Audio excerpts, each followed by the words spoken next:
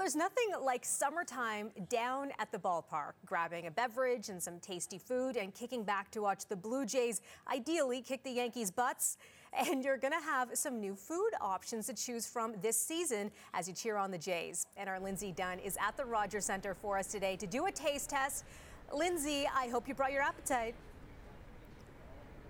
I did. I clearly drew the short straw today on this assignment, but I'm so excited to walk you through this. I know. Are you ready to see? I hope that you're not hungry because this is going to make everybody salivate after I'm showing you some of the new ballpark options today that are going to be available when they have their home opener starting on Monday. When we start with desserts, we have cannoli, we have tiramisu. Come on, that looks delicious. And this, honestly, I'm really excited.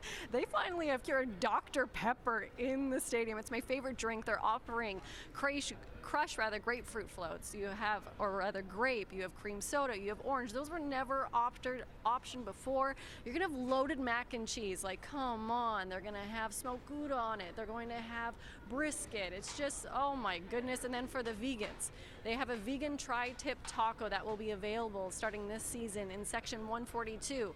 Also having a little fun with some Toronto themes with snow fries. On the fries, they're adding some Parmesan cheese, which we've all seen become quite popular throughout the last few years in Toronto. And what about a little Friday classic poutine? They're going to spice it up every Friday, try something a little bit different. And I know a big hit last year is when they added Jamaican patties. Well, this year they've switched it up a little. They've had stuffed Jamaican patties. They not only have jerk chicken, they'll have creamy coleslaw, and of course the jerk barbecue sauce, some fresh burgers available in sections 120 and 520. And I know this is a big hit in the city. This is the Chung Chung rice dogs. I tell you, they're one of my favorite snacks. And then you can't come to the ballpark without having a hot dog. And this year they've added the hot honey and maple bacon hot dog. And while I'm talking to you, I just want you to know that all the media, they're over here trying this while I'm doing the hard work, hard investigative journalist.